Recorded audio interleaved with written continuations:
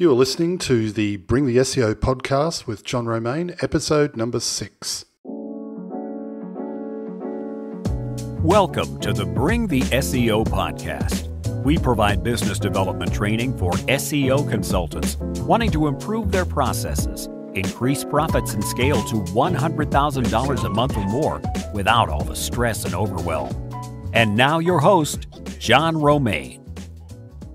Okay, Alex, thanks for jumping on today. Really appreciate it. Maybe you could start by telling the listeners who you are, where you're based, and what it is that you do. Thanks, John. Yeah, so I'm Alex. I'm the co-founder of Sprint Law. Sprint Law is an online-based law firm for small businesses. We were founded in Australia in 2017. Our business model is all about making legal services easy, accessible, affordable for small businesses. We started the company sort of realizing that for a lot of smaller businesses, lawyers were a thing that either seemed too complicated or confusing to use, or was just something that people really didn't enjoy doing. And as a result, a lot of small businesses in Australia, where we first started, weren't consuming legal services and ended up often in kind of legal trouble or, with risks that could have easily been avoided had they had legal advice. So the mission of the business has kind of been, can we design a model that's accessible, easy, affordable for all these small businesses and make sure that they're kind of as protected as larger organizations? And launched the business in Australia in 2017, have expanded to the UK, and as of December last year, New Zealand. We've got a bit over 4,000 clients. And we were recently named the fastest growing legal business in Asia Pacific, which I'm very proud of. So growing quickly, but also have big visions, because really our mission is all about helping small businesses everywhere, and there's tons of them in the markets that we're in.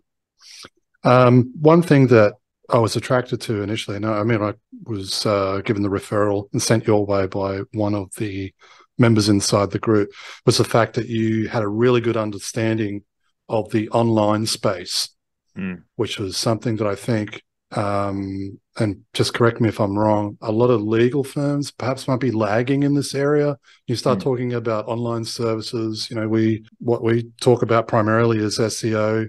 I felt at times that a lot of legal firms don't necessarily have a good understanding of how that space works, and some of them just don't want to have anything to do with that at all. So would you say that would be a fair comment? For sure. I think, we are ourselves an online business, which kind of helps us understand, online small businesses or startup companies who have kind of similar business models or operations. Law firms and the legal industry in general are, very much traditional businesses. A lot of them, don't do much online, or they're increasingly doing stuff online, but have found it very difficult to use technology. It's not part of necessarily the culture of the legal industry to be tech forward, to be using technology or digital marketing. That's kind of one of the reasons we started the business, was that we saw this like very fragmented, old-fashioned industry that wasn't really familiar with what was going on. And we thought, well, a new type of lawyer is needed, both to reach customers online, but also understand these kind of online tech-enabled business models for sure. Yeah, it's definitely something that I've experienced. I've reached out to a number of law firms with various requests, and there definitely seem to be gaps there, especially, like I said, in the online space. Why do you think that is? Why do you think there is? Is it latency? Is there lag? Are they eventually going to catch up? Yeah, look, I don't know how much the traditional lawyers will change. I think models like ours that are kind of growing very quickly online may just become really large and start to service a bigger portion of the market. And one of the reasons I think we may be successful is because of what you just said. I just think lawyers are finding it very difficult, to understand a lot of the way that digital business works. I do think that it's a generational thing, and like the next generation of lawyers are being trained a little bit differently by law schools and so on, and are a bit more tech savvy, and just in their personal lives grow up using online businesses and those sorts of things. So I do think eventually your average lawyer is going to understand that most contracts they would sign themselves in their personal life will be agreeing to terms and conditions of a social media platform or signing contracts online. So they'll start to see in the practice of law and the way that it operates this digital stuff and maybe understand it a bit better.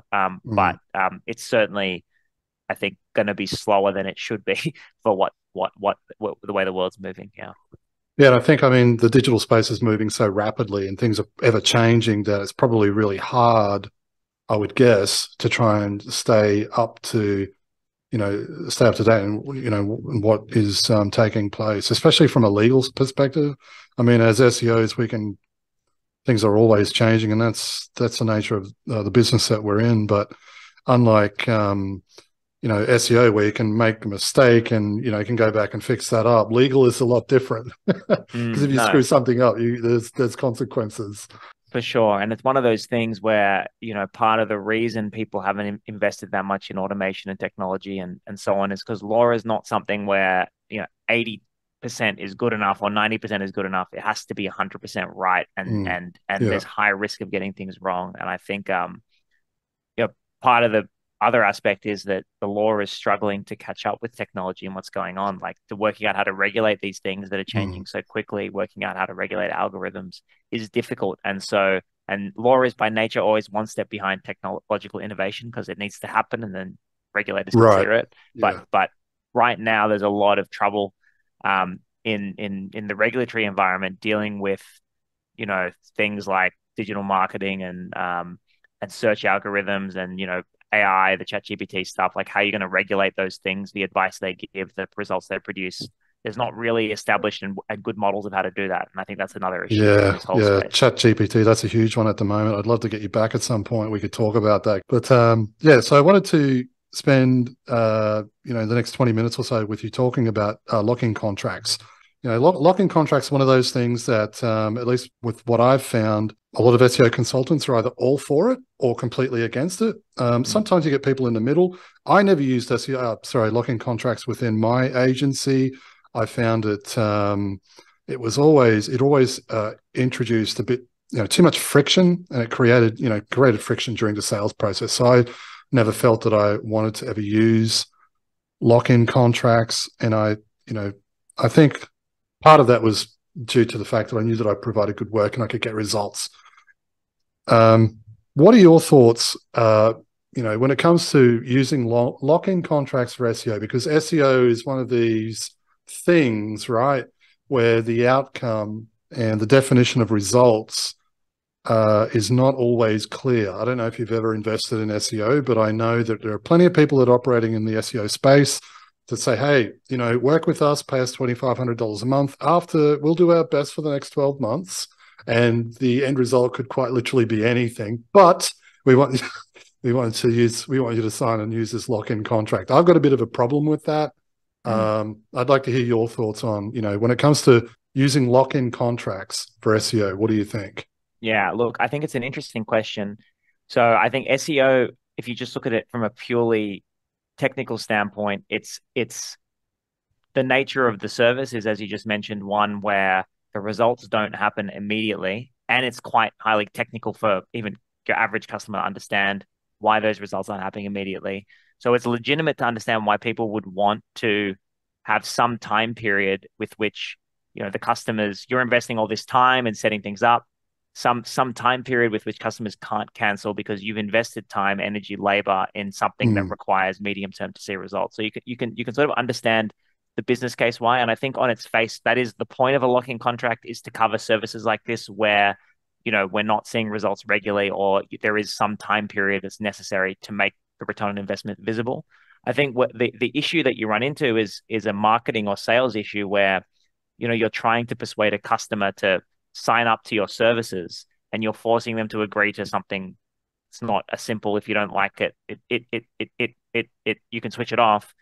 It puts friction in that sales process, sort of, as you mentioned. And so while it might protect you legally by having them not have the ability to cancel, you may get less volume of sales through because people are trepidatious about doing it. And ultimately, if competitors are not doing lock-in contracts, then I think it makes it something that is, while legally sensical, commercially nonsensical, because you're not going to sell anything to people who have much lower sales volumes if you have these lock-in contracts. So we actually see in the SEO agreements that we draft, it's relatively rare for there to actually be lock-in agreements. I think people tend to get effective lock-in not through terms and conditions that have penalties for cancellation or whatever it is, but rather building strong relationships, investing in some setup period where, the customer invest time in that first month in setting up the whole SEO campaign or analysis or audit or whatever's done, and such that it doesn't make commercial sense for the customer to cancel.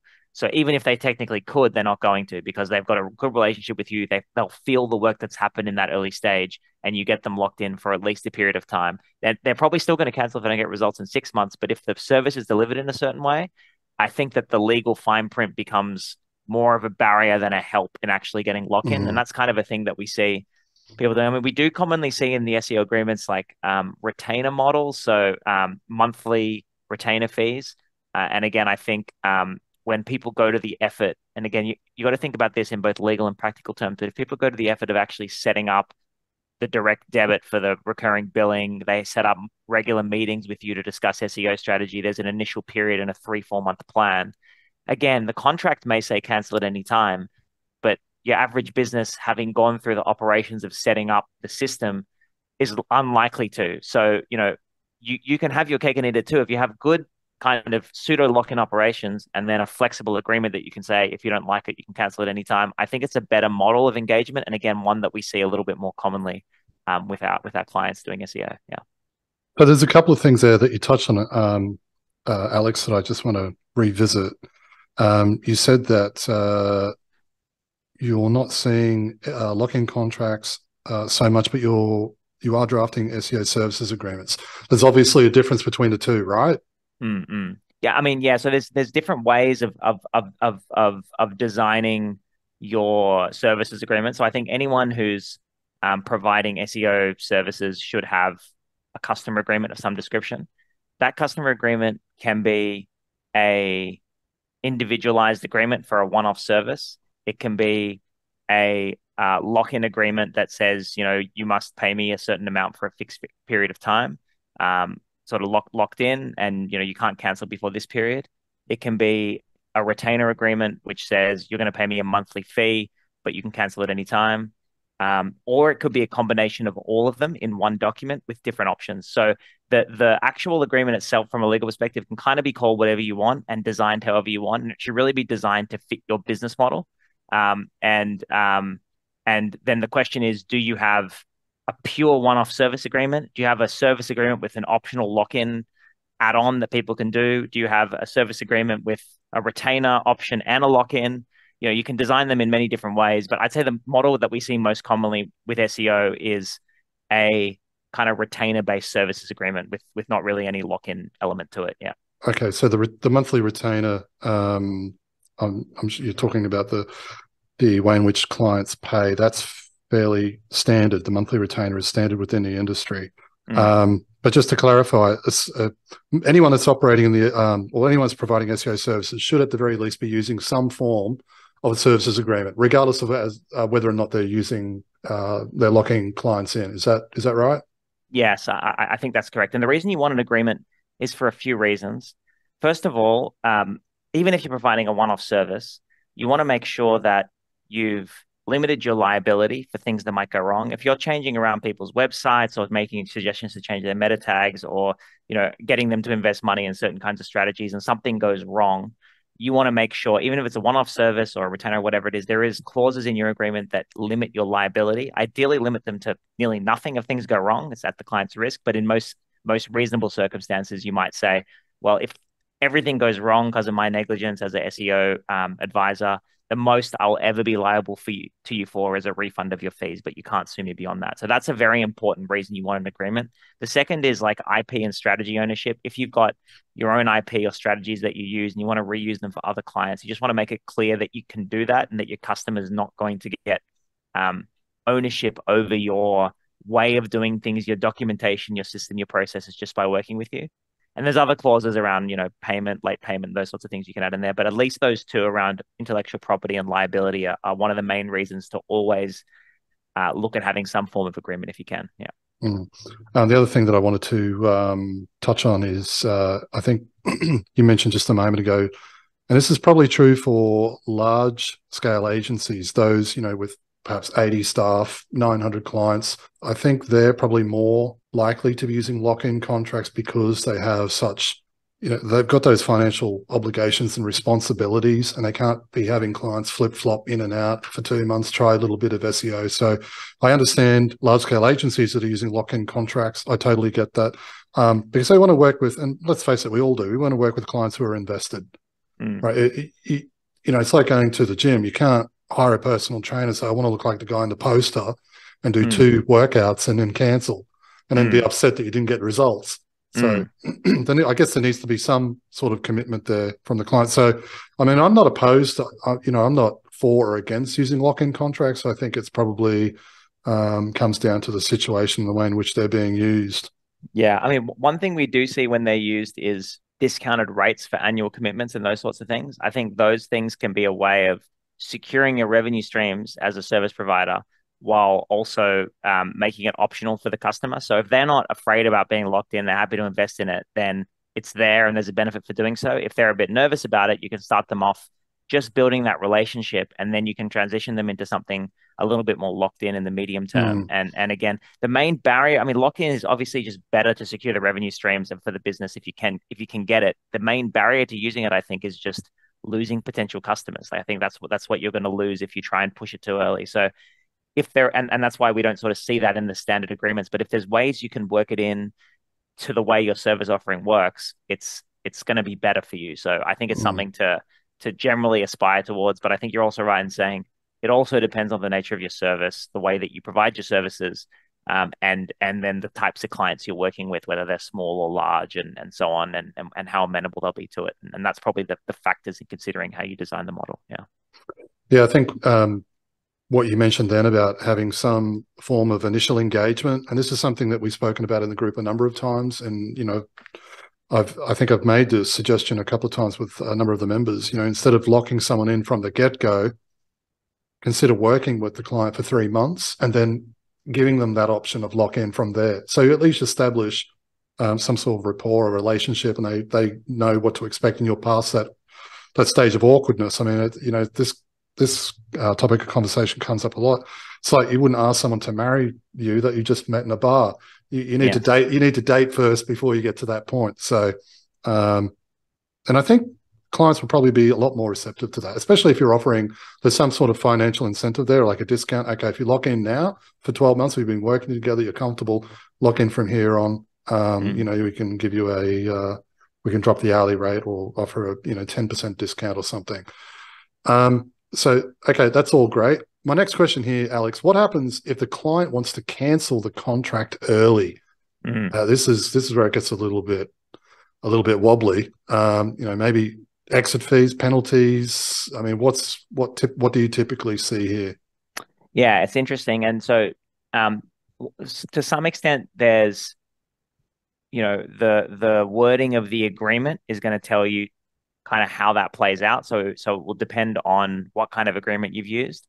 But also in a lot of geographies around the world, there's actually some laws about, particularly small business or consumer contracts, what you can do and say around cancellation and exit fees and things as well. So you've just got to make sure you're aware of, the laws of the region that you're in case they might conflict with what you want to do. But there's many different ways to handle the cancellation scenario. But typically, you've got an agreement that you've set up at the beginning. There's a clause called cancellation, and that clause will say something like, if the client cancels, they must, do X, Y, Z. They must provide me, the SEO advisor or consultant, X days notice.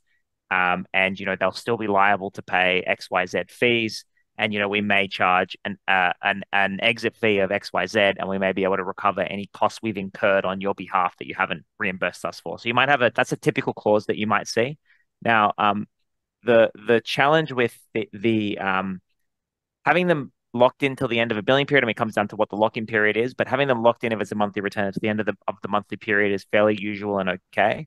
If you charge penalties or exit fees, there's risks, and there's risks under just general contract law, which applies in most countries, where if you charge someone a penalty that doesn't reflect the actual cost to you of their cancellation, it's just like a sort of you've been naughty fee, then those things are actually seen as unenforceable or unlawful, and you can't actually enforce them. So the calculation of any fee that you're going to charge should make some logical sense, in the sense that, like, okay, well, for me to charge you this exit fee, it's reflecting the fact that I allocated resources, I allocated time, I've done work for you, which I haven't yet billed you for because the nature of my billing model was that I was going to make it back in the next 3 months. So if there's some logic that you can show in the way that the service is described that there should be an exit fee or penalty, it's okay to charge them.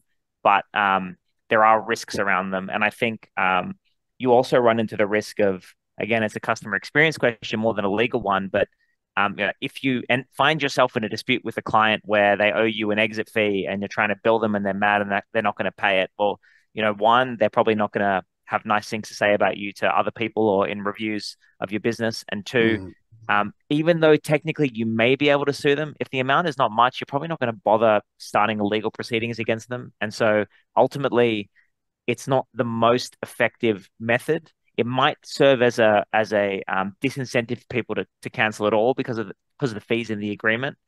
But I just think it's a little bit of a weak protection from cancellation. And again, I think the best ways are to maybe have work towards having the locked in periods if you can, so it becomes more of a subscription or retainer based agreement, and then have that on a certain frequency. And so if they cancel, you at least have certainty to the end of that billing period. I think that's fairly fair, seen as fair by customers and unlikely to be challenged. And then the other, just by that, Alex, do you mean they pay out the remainder of the remainder of what's left still owing? So if they cancel and they're 3 months out from the end of the campaign, they pay that 3 months. Is that what you're saying? Correct. Okay. That's exactly what I'm saying. So have a period of time that they're paying for, which reflects the fact that you've sort of already done the work on that campaign. Another model I sometimes see is, let's say you're in a 6-month campaign, you've done 3 months work, and they're meant to pay you the full amount or some amount at the end of the 6-month period for the whole campaign. What you can have is, there's a clause you sometimes see in agreement on cancellation that says, the advisor or the SEO consultant will be entitled to a pro rata portion of the fees based on the amount of time that's passed between the campaign started and end date. So again, to put that in human terms, you've got a 6-month campaign. They're going to pay you $6,000, let's say, for the 6-month campaign. They cancel in month 4. You get 4,000 because you've done 4 out of 6, if that makes sense. Or if it's month 2, you get 2,000. So that's another way that it's kind of handled where it can be done that way. But obviously it's better if you just get the full 6,000. You say, look, the wheels are in motion. We set aside time to work on this. So even if you cancel, I could have taken on the justification is I could have taken on other client work, or I could have been doing other things, but I've allocated my time to this project, and hence you're going to need to pay it out. So that I think is the common way to handle it. Yeah. That's a really good point. One other thing that I wanted to ask you, Alex, I'm sure you're probably seeing this a lot. People that put their services agreement or their terms and conditions, terms and condition on their websites is probably fairly typical. But what are your thoughts around digital signatures using services like DocuSign, and I think PandaDoc might be another one? That's probably become more commonplace. But could you take, let's say, your services agreement that might include, say, lock-in terms, and put that on your website, and then include a checkbox option where they make payment, and then tie that? Is that a valid way of doing it? Would that something like that hold up if it went through legal proceedings? Absolutely, it would. In legal jargon, we call these contracts click wrap agreements, they're called. And there's sort of 2 versions of the online contract, at least 2, sometimes more. You've got the browse wrap agreement, which is the one in the website terms and conditions that says, hey, by using this website, you're taking to agree to these terms. And that's what often, if you click on the tiny little terms and conditions at the bottom of a website, it says that. Those agreements are very questionable because it's known that nobody reads them and they never ticked any box. So, it's often seen that those agreements wouldn't really hold up in court, with some exceptions, versus if you have a terms and conditions with a tick box and there's a positive action by the user to tick a box and say, I agree. Those agreements which are called click wrap agreements, so there's a clicking involved in actually accepting them, are generally seen as valid legal agreements. In legal terms, the requirement for a signature where you scribble your name and so on is not actually a requirement under general contract law to create an agreement. You simply just need offer, acceptance, intention to create legal relations, consideration. These are the elements of an agreement.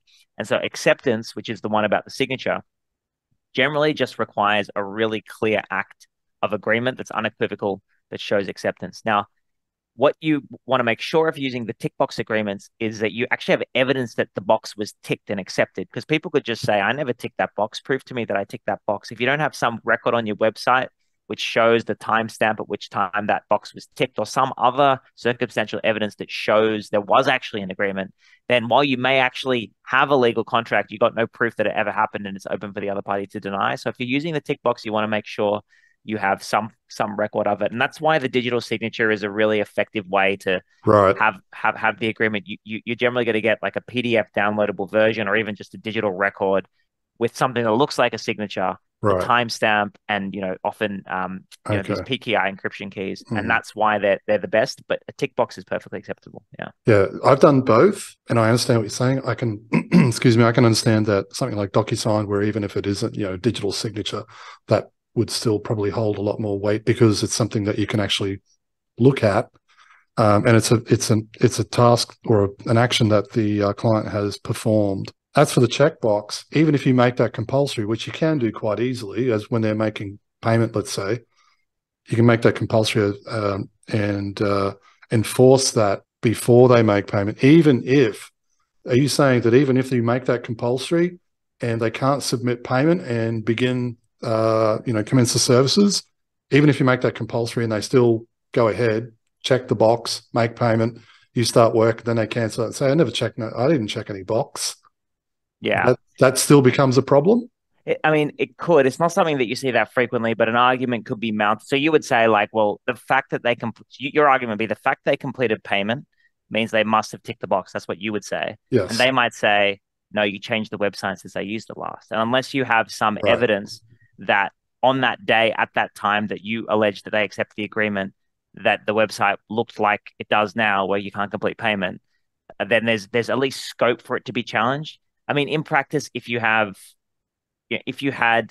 some record on your website, that the form was completed, that the checkbox was included in at this certain timestamp, you had an email notification, and you had Wayback Machine, that website often shows what website looks like. All those Mm. things would be pretty strong surrounding evidence. So I don't think it's a real risk. I think a judge, if they saw all the surrounding factors, would probably believe you. But it is still better to just have the digital signature if you can get it, because you don't have to worry about any of this stuff. But I would just say, Right. if you're using a checkbox, a lot of the checkbox software does record, if it's in WordPress or something in the back end, it records the time the checkbox was accepted.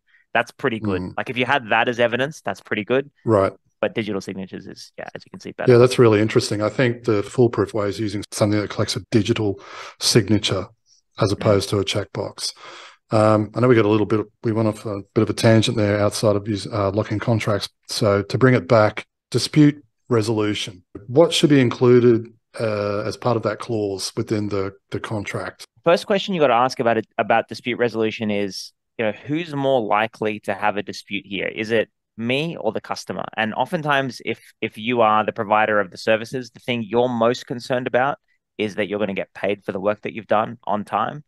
And if you're the customer, the thing that you're most concerned about is that the services are going to be performed with care, skill, professionalism, and it's not going to totally mess up their website and their ranking and all the other stuff that they're trying to sort of achieve. As a service provider, risk actually sits, depending on what you do, often sits more with you, because the worst thing the customer can do is not pay you. The worst thing you can do is entirely ruin their business's reputation through some errors that you make in the SEO process. So I think you generally want to avoid the risk of being sued. Now, of course, if you want to avoid the risk of being sued, chances are you're going to have to make it slightly harder for you to sue your customer.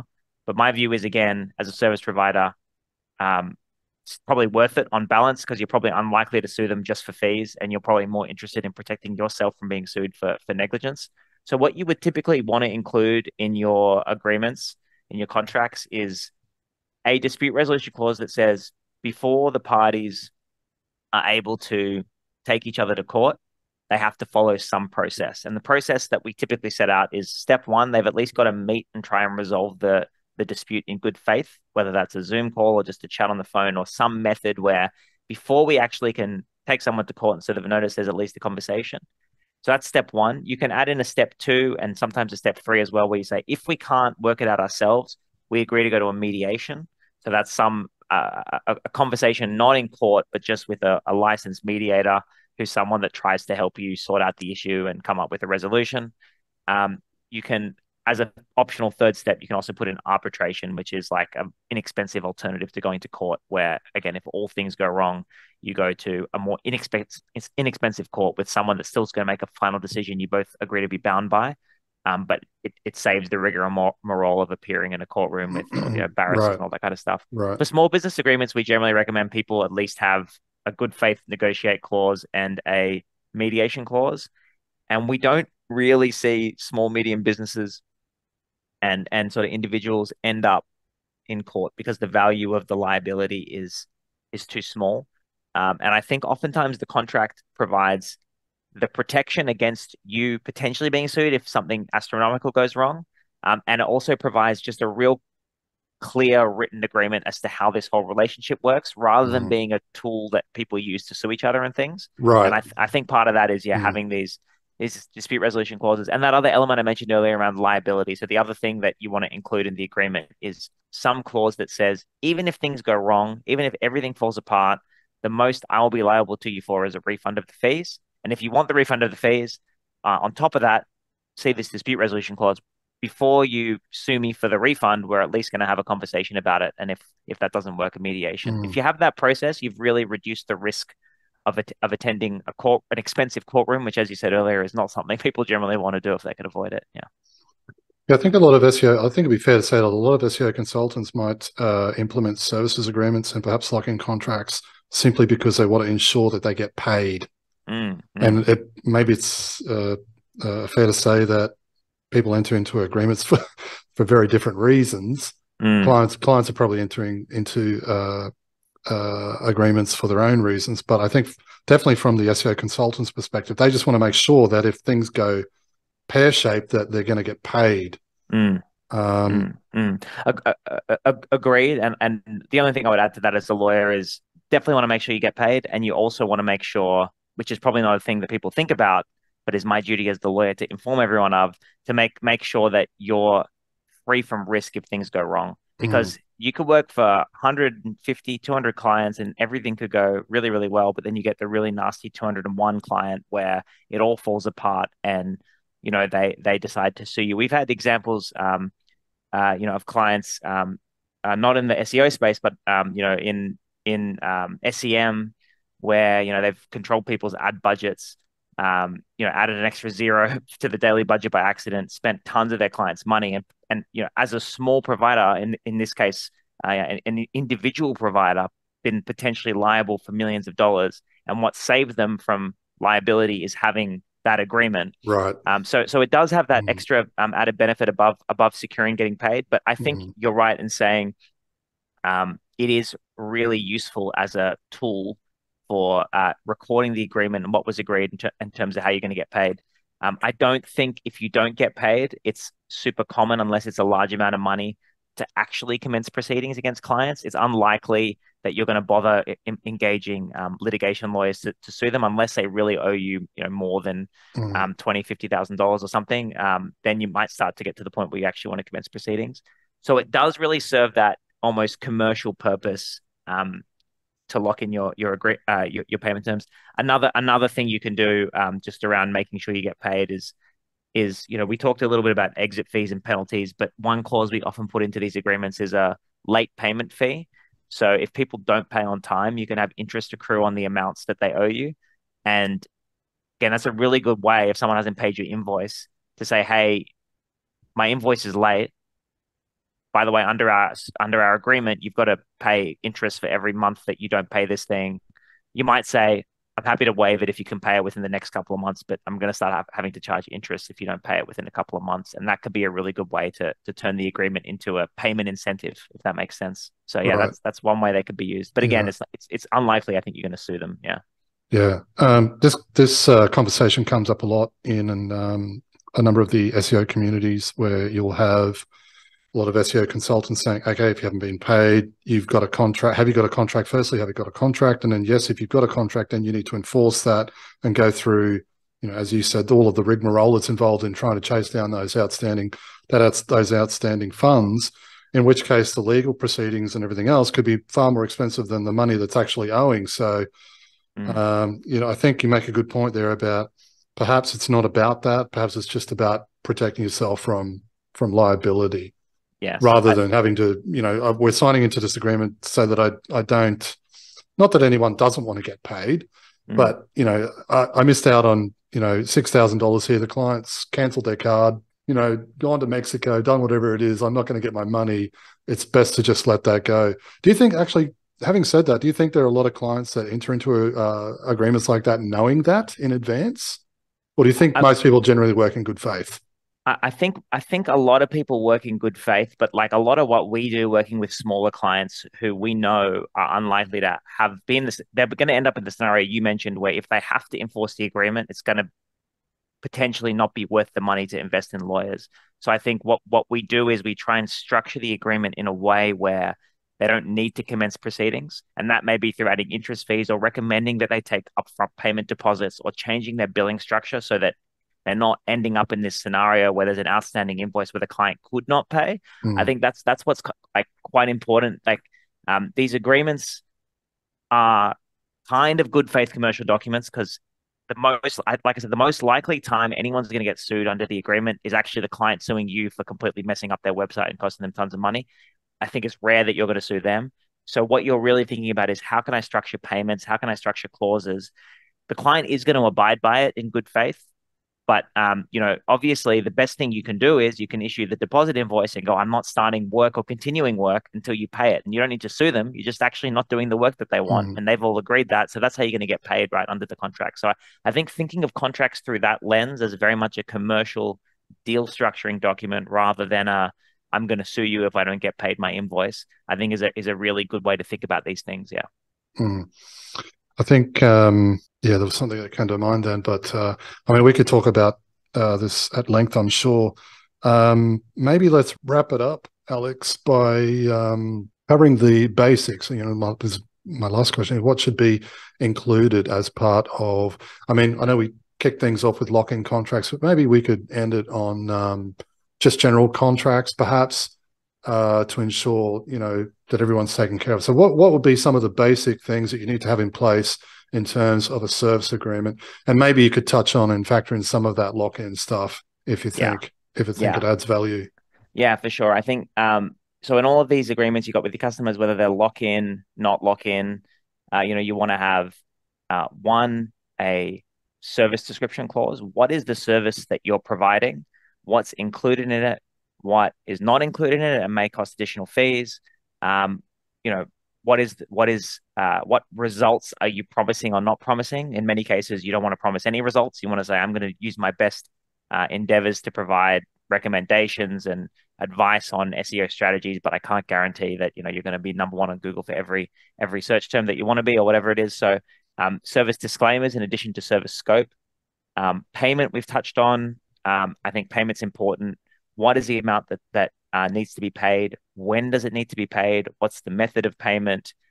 Is there interest that they might have to pay on late payments? Are we in a lock-in scenario or are we in a non-lock-in scenario? And how are those payments structured? So that's obviously the clause that you're going to want to think about how you structure that. And you may vary that a little from client to client, but that's a very important concept. Touched on earlier, intellectual property and confidentiality clauses. The main purpose of that is to make sure that you may have your own strategies, documentation, processes, systems you use for your SEO advice or business. Those are yours. They're not the clients. You can use them with other people. You want to make sure that's clear so they don't have ownership over what you're doing and you can continue to do what you're doing. Finally, the liability clauses around, we touched on protecting yourself from a risk. If something goes wrong, you would want to just make sure that you can't be sued. The maximum liability you have is, in general terms, the refund of the fees. Then sort of termination clauses. How do we get out of this agreement? What does cancellation look like?